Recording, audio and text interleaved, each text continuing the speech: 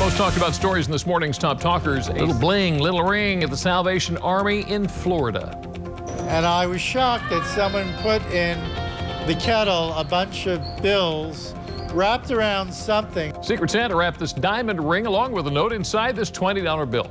Organization in Florida got an anonymous voicemail about it, and it's not the first time. This emerald and diamond necklace, I'll show you here. There it is, was donated last year with a note. A 4-year-old cancer survivor gives back in California. It gives me hope. It makes me so happy.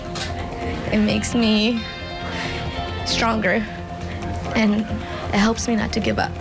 2 years ago, Hazel Hammersley here was fighting stage 3 neuroblastoma. It's a rare and aggressive form of cancer. And now, the healthy toddler is spreading hope and cheer to young patients by delivering handmade Christmas ornaments and support. Makia? What a beautiful way to give back.